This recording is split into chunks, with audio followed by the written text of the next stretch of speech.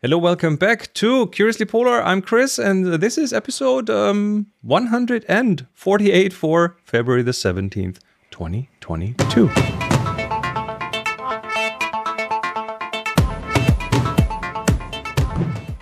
And of course, I'm not alone. I have with me Mario Acquarone. Buongiorno. How are you?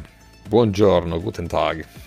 I'm doing a little bit better now. You're slowly making your way back to the land of the living. Hey, I'm so glad. I'm so glad. Yes. No one wants this stuff. Thank you.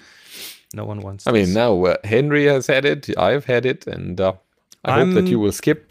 I'm trying my best to skip it, but you never know. I will travel over the weekend, so let's find out. Not in an airplane. Yeah, in stay a safe car. anyways. Yeah.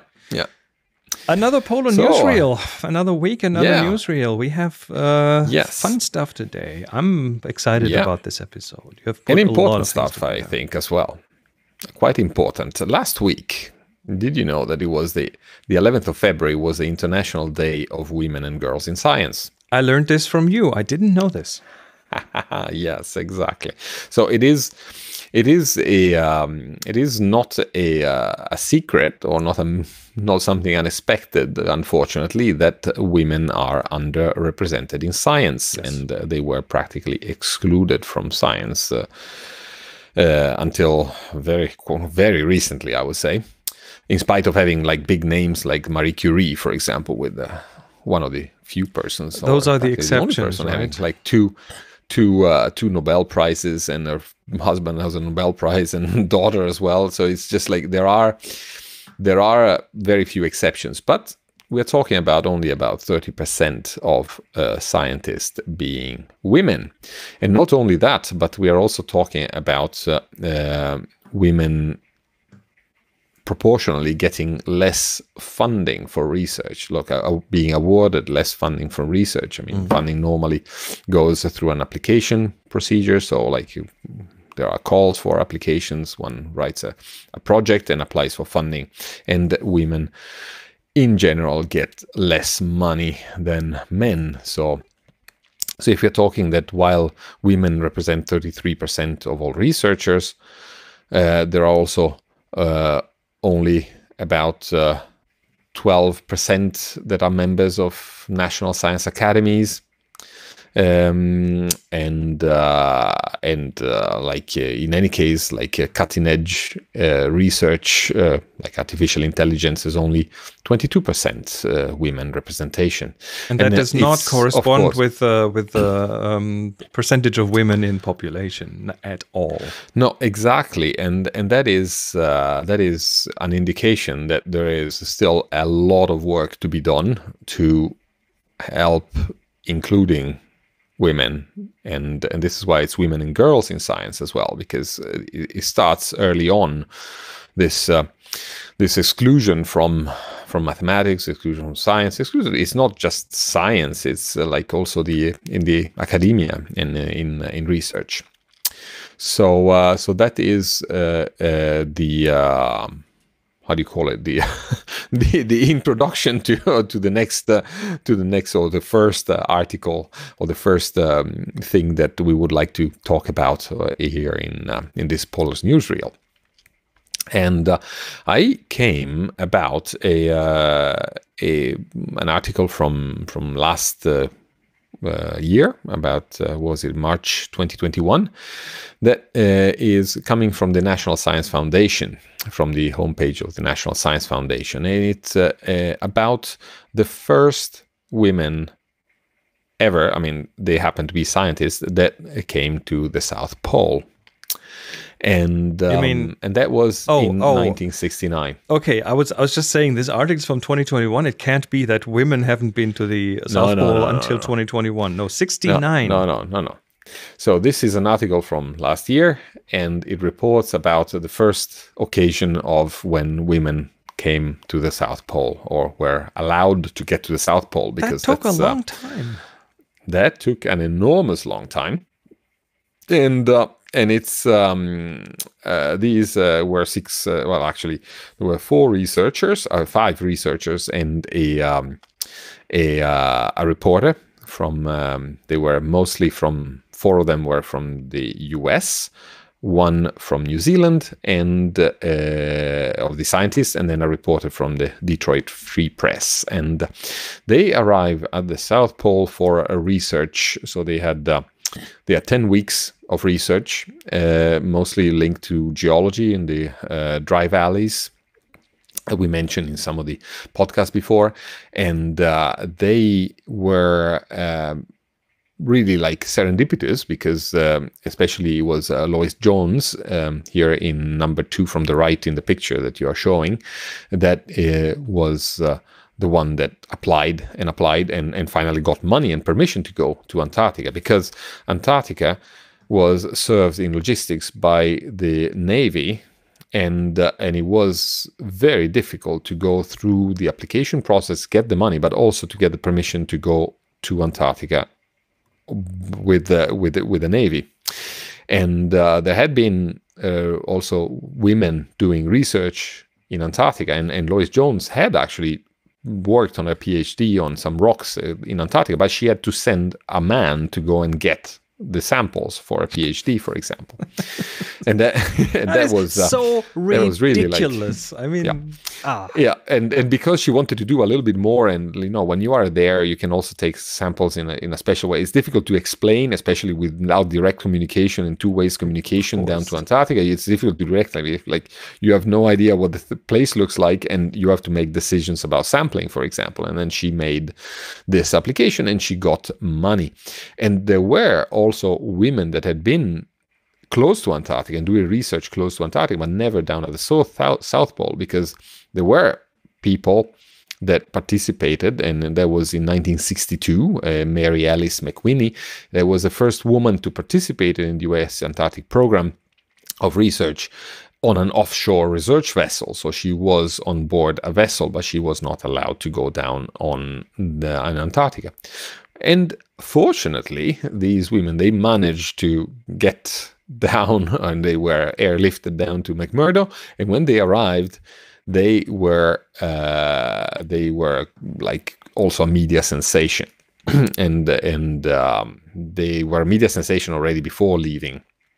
But if you scroll down a little bit under the black and white picture of the 4 women, there is a fantastic, like the second paragraph just below there is a fantastic questions, that example of questions that the reporters, sexist questions that the reporters were actually posing. Like, for example, will you wear lipstick while you work? Or how will you have your hair done? And that was the end of the 60s. Yeah, exactly. And it's really amazing. Amazing in a very negative sense. Absolutely. Exactly. And fortunately, we've come away from this sort of question. I hope. I mean, in at least in my world, these are questions that would make people cringe. I mean, men and women alone, and they would be a no question to talk to pose to anybody at work. You still see in some media these questions today when it comes to female politicians and other professions where that's like talking about this with your former chancellor Angela Merkel. I found that it was very weird that somebody was commenting that she had always the same dress on and something like nobody asked any male politician if they have always the same coat and tie or suit on. Yeah, you've been wearing this tie 3 times before. Are you? Yes. What are you going to do about this? Are you living alone? Yes. And where do you get your nails done? Exactly. So this is really interesting, and this is on the 12th of November 1962. So it's like 69. So we are talking. I mean, 50 years ago, or like 60 years ago, and like 53. And it's amazing to think that is such a short time ago. But we still have very few people. Now, the next site that is important, that is connected to this, is a site, it's the Arctic Institute It's a Center for Circumpolar Security Studies, so the Arctic Institute, and you can go and search for women in polar research. And this is a brief history, and it's a very short article about women researchers, scientists in polar exploration. And there are organizations, like there is an organization that is called 500 Women Scientists. There is a movement called Women in Polar Science that has also a Facebook and Twitter page, if you just Google that. And Plan A is also a very nice site to visit. But in this article here at the Arctic Institute, it is actually condensed bits about the history of exploration, because it's not that women have not tried to be part of polar research. Lady Franklin, for example, was instrumental in setting up all the rescue operations for the Franklin Northwest Passage expedition when Franklin didn't come back and they realized that there was a problem. If it hadn't been for Lady Franklin, there would not have been any expedition to go and try and rescue and find them. There was like a Mary Stopes that is one of the birth control advocates that had a request. She was a paleobotanist, and early in the 20th century she asked to be in Robert Scott's Terra Nova expedition to do field research, which of course he duly refused. Shackleton tells of a story about 3 sporty girls, in quotes, that begged to be included in the Imperial Transatlantic Expedition, the one that we are talking about last time with the Endurance. And he refused as well. And there were requests to join Mawson, from the Australian explorer, Richard Byrd, the aviator, and all sorts of women. I mean, there are 1,300 women that applied to join a British Antarctic expedition that was set up in 1937, and they were all denied. Imagine that you have 1,300 women, and there is no one that passes the screening for joining an expedition. And even in existing research, when women were material in that research, they were often not even mentioned or overshadowed by their male peers. Exactly. And we have, I mean, and these now I was mostly thinking about women from, let's say, Europe or North America, but let's say from the established societies in the big cities and things. But we are talking a few podcasts ago about Ada Blackjack. I mean, we're talking about Inuit women that joined and were instrumental, and they managed to join because of their skills in hunting or living in extreme conditions. So there are quite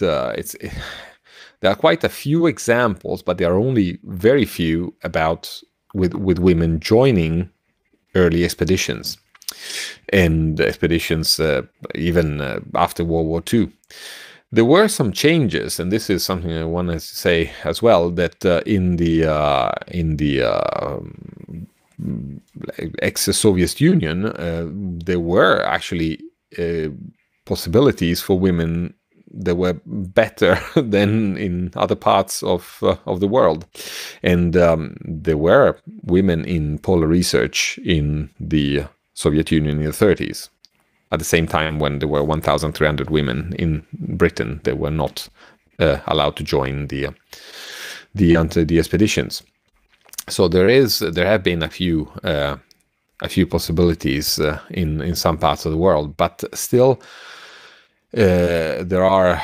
I mean, if you take about the first, there is the first female scientist to work in Antarctic. It was in the for the International Geophysical Year in 1950. I mean, it was not at the South Pole like our 6 women down there, but she was Russian.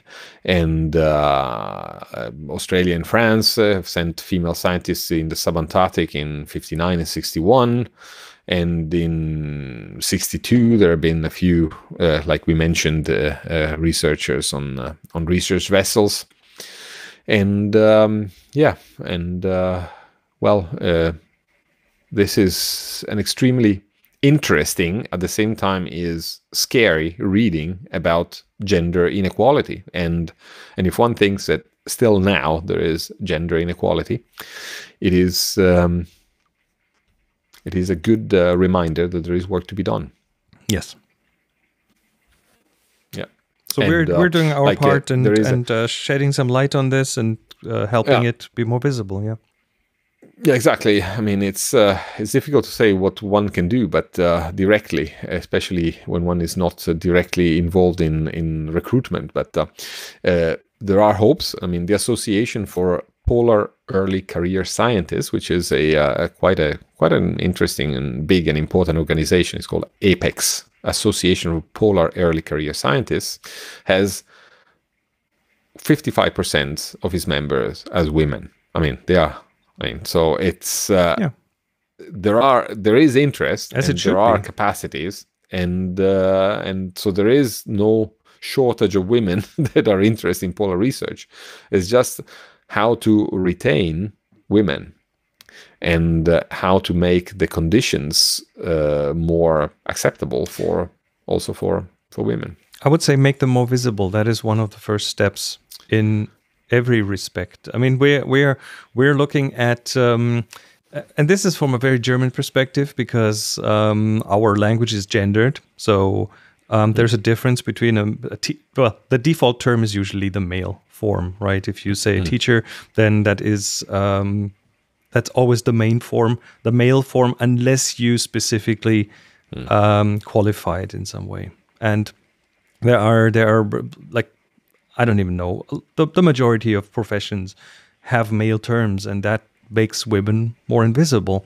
So, but still, if you, I don't know, even in English that doesn't gender, if you say a teacher, a scientist, the picture that pops up in most people's minds is a man. Yeah. So you kind of have to qualify woman scientist, female teacher, and that is a problem. That's a big problem. Yeah. So visibility is, I think, one of the keys there. Absolutely.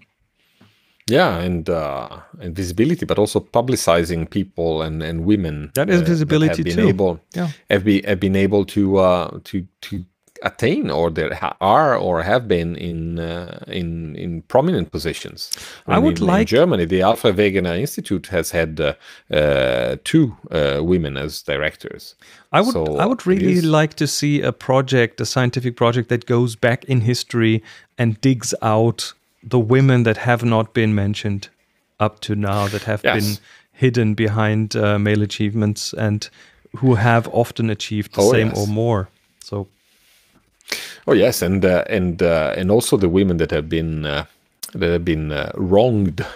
There is one researcher in Norway that she's actually buried here in at the cemetery up here in Tromsø, that was so much, let's say, sexualized that one of the members of the expedition on the ship had written a piece where she was like presented like the seducer, as she most probably wasn't on board. I mean, she was the only woman on board, so it's actually in any case it's not like that you have to assume this, but she was vilified by this account of the facts of the expedition, and also that she was then accused of wrongdoing. I mean, not only, and based on these fantasies, they were mostly like the fantasy of an old pervert. And here's two guys discussing this. I think we need women representation on this podcast. So that's also that, because like when it's interesting also this. I mean, we need also more women accepted in debates and in it's not like to discuss the problems of gender equality that one should only have old men or even young men. It's there have to be representations. Men. Yeah, or middle-aged. Thank you. So yeah, I know. I'm very open to expanding this podcast. If if women out there know about or are interested in the field, drop us a note. Absolutely. Exactly. All right. Okay.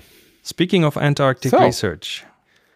Yes, and I mentioned also before this with the endurance, and let's see where they are. Endurance is still out there. Endurance 22. They're still looking for it. Endurance 22. They're still looking for it. And if we go on the Endurance 22 site, we can see the live vessel position that the Agulhas 2 is in the Weddell Sea, in the position where more or less the Endurance sank. So they are there. They are moving slowly in the ice. The site is not totally updated in the news section with the last days. The last blog or log is from before they hit the ice. They had a few storms, so now they are practically in the position where the reported position of where the Endurance was, or where they think that they have to start with the job. Where it's assumed the Endurance is. They don't really know it yet. Exactly, and this is quite something. And if we look for information about this, the BBC reports that there is some research about exactly how to estimate the error in the position reported by Worsley. We did talk about this on the last episodes, where it wasn't really clear because of the clocks not being synchronized well and that kind of stuff. Exactly, and this is reporting on the same article that I had read, that is looking at the possibilities of error in the position reported by Worsley. So this is work by scientists Bergman and Stewart, or researchers Bergman and Stewart, and they have looked at both at the way navigation was done at the time, the way navigation was done by Worsley, so the determination of position by Worsley, what kind of methods did he use, what kind of instruments did he have, because a lot of it is actually retrieved.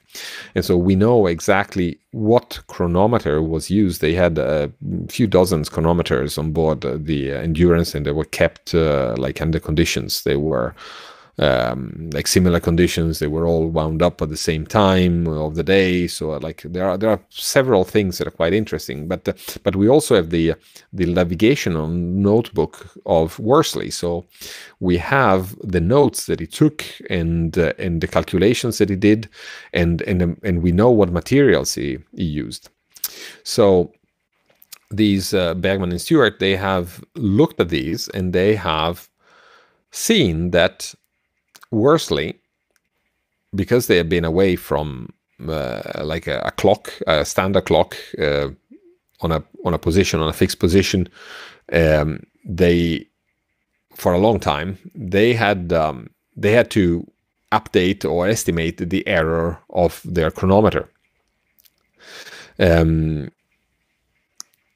And one of the methods to estimate the error, so the drift in the chronometer, is by looking at occultations of celestial bodies. So, for example, like when a star goes behind the moon. Mm-hmm. And these are tabulated So they are in the ephemerides, so in the nautical almanac. So these are tabulated up front because you kind of know where they are gonna move. Yes. Okay. Yeah. So the sun and the moon and the stars, the apparent movement. You know, I'm looking, like when you're looking at astronavigations, you're looking at a very geocentric view of of the sky. Yes, you are. Let's say the apparent movement of the sun is not constant, or the same with the moon, even more. So there is something called the equation of time.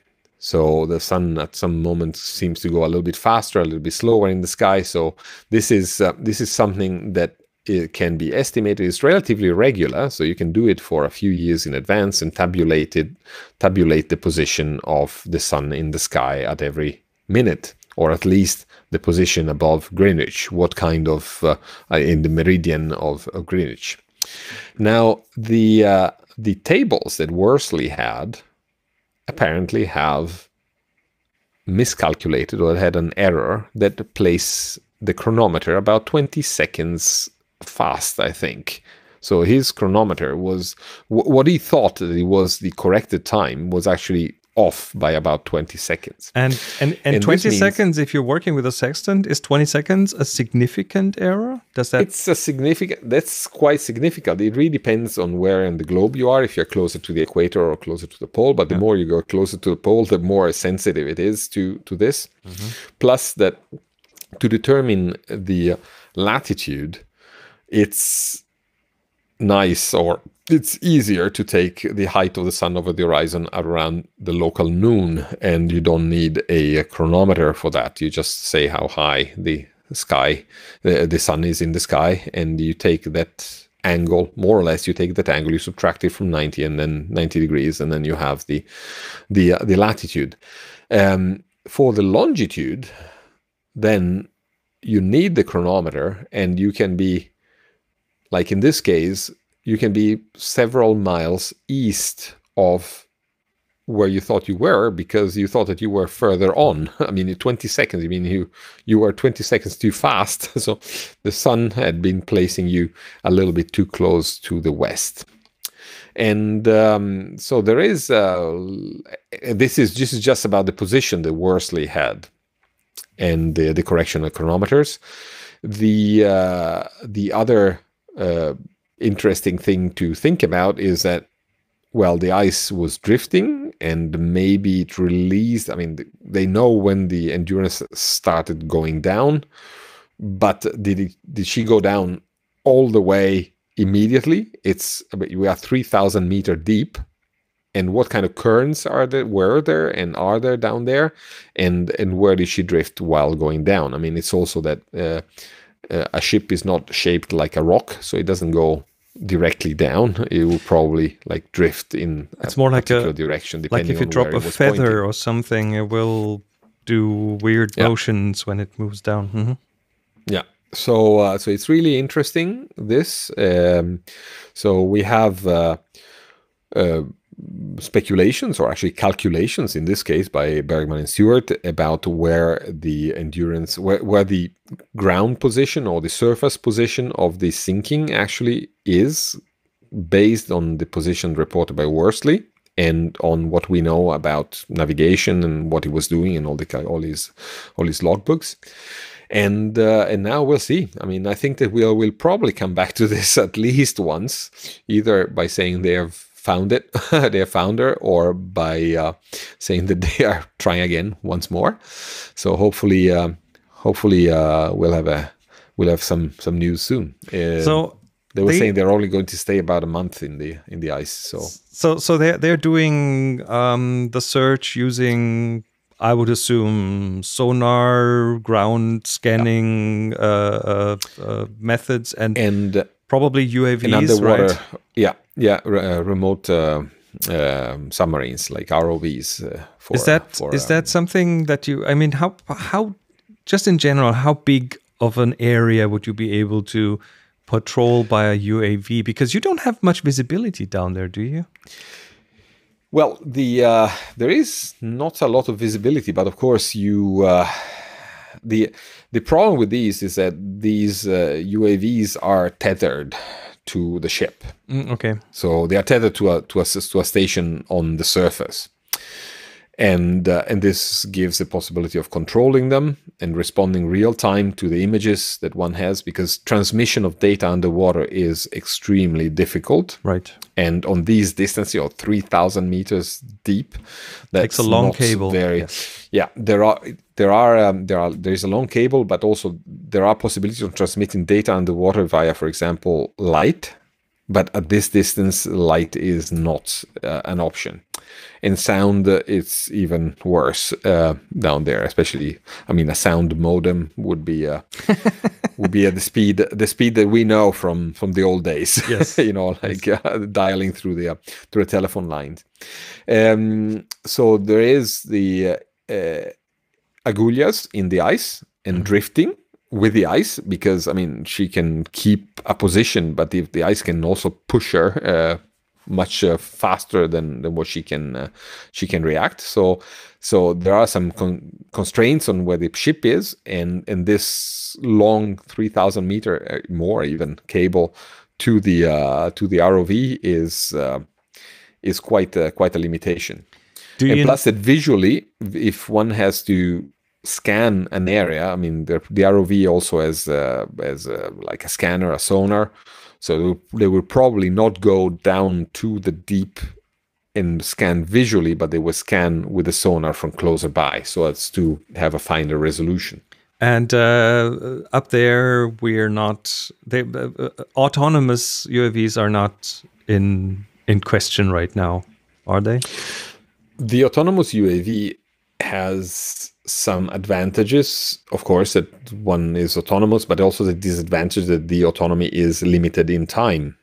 So the range is not larger. Oh, because then they'd have to be battery operated, and it's cold out there. Yeah. And yes. Yeah, you can even have. I mean, first of all, autonomous unmanned is a problem because you can't react to situations that might happen. So you send something to go down. It's not like a Roomba. The definition of exactly an undersea Roomba that will make its way across the seafloor and just sweep it and bring back recordings. Come back for charging and bring back recordings. But Roombas do that. They come back and charge. We have seen these penguin shaped machines, but they are made for the open ocean, not for going along the bottom of the sea. Okay. So coming back to a docking station like a lawnmower, like an automatic lawnmower, requires a relatively well-known and flat surface. Now, nobody knows exactly how the bottom of the sea is, and there is actually the scarp, the ridge between the Antarctic Peninsula and the bottom of the Weddell Sea, so it's not a flat area. And so it's going to be quite interesting here. But I don't know exactly the size of the territory they are going to be able to do to survey. But it was a few square kilometers 2 years ago when they tried last, and I suppose they will not go enormously much longer. I mean, in a wider area this time. But there is more information on the site, Endurance 22, the Endurance 22 website. So go over and have a look, and I encourage also following the news there when they'll update them, because of course it's data directly from the ship and has to be updated via satellite connection. And that is at endurance22.org, and of course we are going to link that in our show notes. Here's another one that I found interesting. We have competition. We have new competition. There's another Arctic podcast out there. Yes, and this is you found this one. Did I find this? Yeah. Someone did. Yes, someone did. The Arctic Council has, among one of the organs, has the Indigenous People Secretariat, and it's called IPS, and the Arctic Indigenous Youth celebrates also the Arctic Council 25th anniversary this year, and has made a podcast with conversations among indigenous elders and youth, and yeah, so talking about issues that relate to being in the Arctic and being indigenous peoples. That is wonderful. That sounds like they're creating an amazing time capsule there. Yes, and it will go on for a few episodes, because of course this is for the 25th anniversary, which so is it a time limited one, or is it an ongoing one like we do one here? Well, yeah, I hope that they will keep on doing this. I mean, this is my colleagues next door, because we share the office space, and I think that this is one of the neatest activities for the anniversary celebrations. Wonderful, really nice. Yeah, and it's currently available on Spotify, and I hope they will open it up for other platforms, because that would get them quite a bit more reach, I think. Yes, very cool, awesome, fantastic.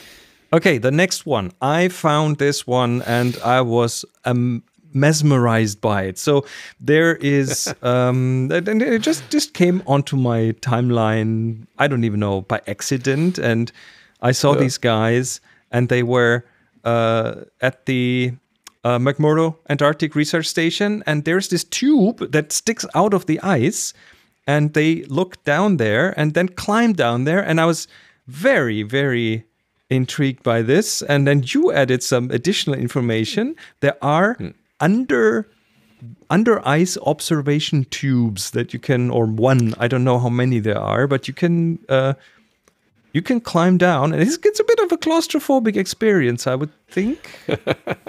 But going down there, you end up in a chamber that has windows into the world under the ice. So you climb down there, and we're watching this on the video here right now. And then you come down, and there's this observation bubble kind of thing down there. Yes. Isn't that amazing? That's fantastic. Yeah, it's really amazing. Now, McMurdo, the station McMurdo, is on McMurdo Sound, and which is a branch of the Ross Sea.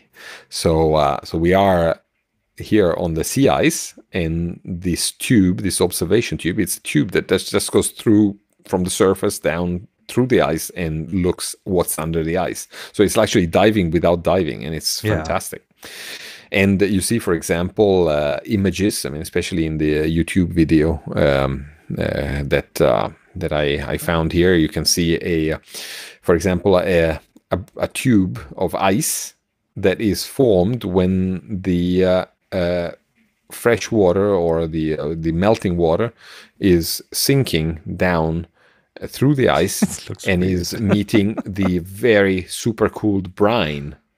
So it's the frozen ice column sticking out under the ice. A frozen ice column there, and then the video doesn't really allow to see the life around too much, because the quality of the video is too compressed, unfortunately. Too compressed. So the voices behind, they say, "Oh, we see all these fish and here and there," but for people that have never seen what the ice looks like from underneath, this is a very good introduction.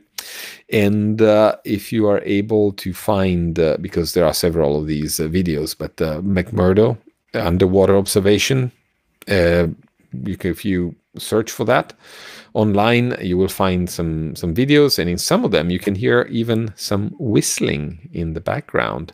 And the whistling in the background, now I do not know, it is too little to understand what kind of seal might be, but it is definitely a seal that is whistling. And I wonder, I mean, the Ross seal has the Ross seal, which is a very special seal, and it might be that. This brings back memories, because when you and I met on a ship, I remember you bringing, and that was in the Arctic, and you brought out a hydrophone, which is an underwater microphone at a long cable, and that was attached to a little recording device with a speaker, and you just lowered this down into the water, and then we waited, and shortly after we heard this kind of sound, Yeah, the and bearded seals. bearded seals, and In Svalbard, yes, that was yeah. this was one of those experiences that was. Let me try to find this. I think I can. You wanted to find that. I can play something here.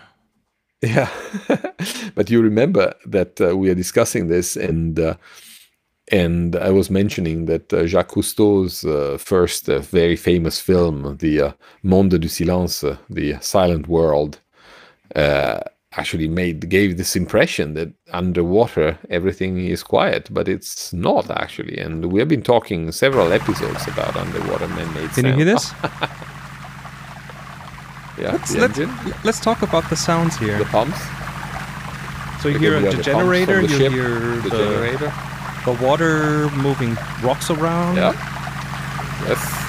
And I'm gonna forward a bit.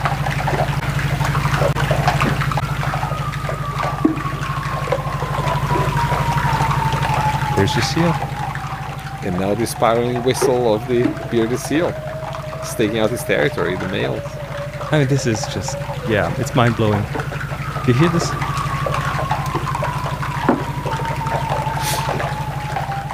And that's just one seal. Yeah. So this was mind-blowing to me, because that was the first time I heard it, and I heard it live, which was a completely different story. And then I remember lying in the cabin at night and hearing the seal and cursing me through the wall of the ship, and it sang to us for, well, it doesn't sing, it communicates with other seals, I guess. It tells them something. But we can say it's a singing. It's a very melodious way of communicating. So you can hear them in the video too, under the sea ice at McMurdo Station in Antarctica. Yes, isn't that brilliant? Exactly.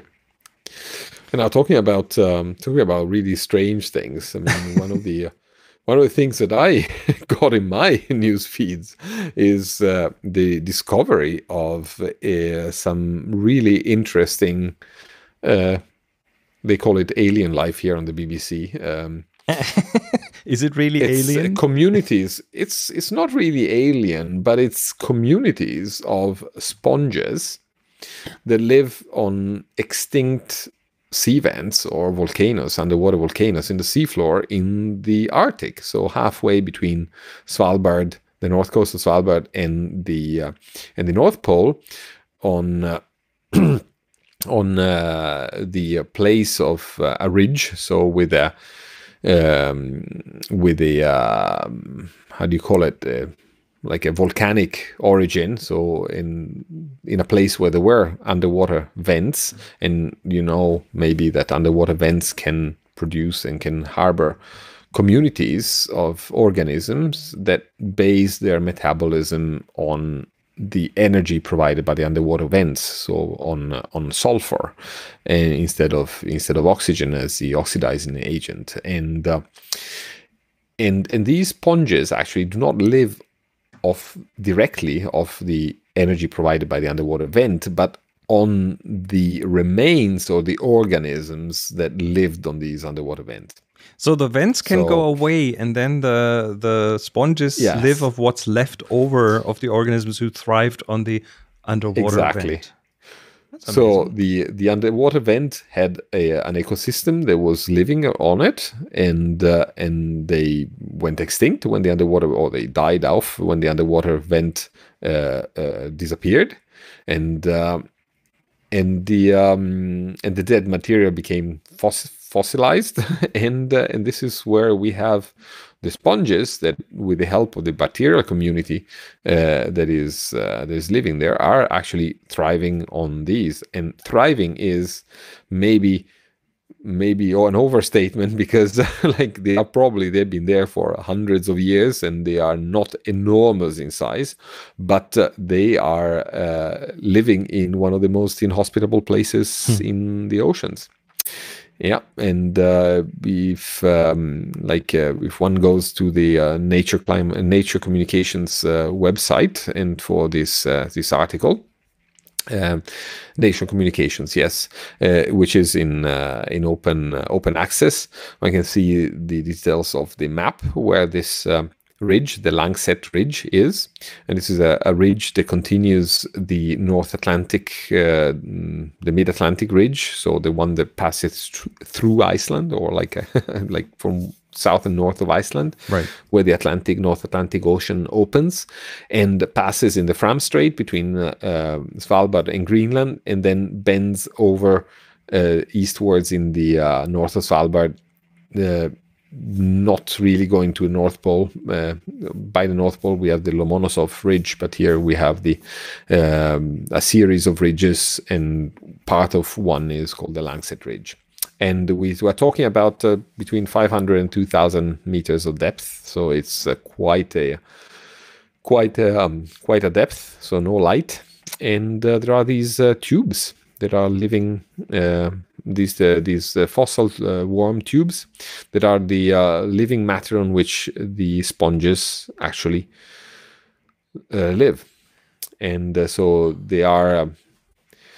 They are amazing organisms. Sponges are filtering what's in the water, so they are living off the bacteria that actually decompose the refractory organic matter that is these